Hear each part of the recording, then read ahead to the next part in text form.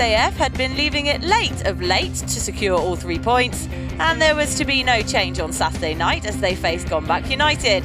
Except this time, they were very nearly out of time. Shinpei Sakurada the man to spare the blushes this week, his strike coming in the 2nd minute of stoppage time to break the hearts of a Gombak team that had had the upper hand for most of the 2 halves. Jubilation and relief for the Warriors.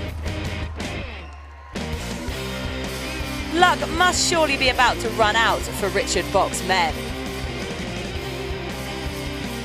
So not surprisingly, 1-0 to the SAF. Another vital 3 points keeps them within touching distance of the leaders. Gombak needing to put a run together, otherwise they could find themselves dragged towards the bottom of the table scrap.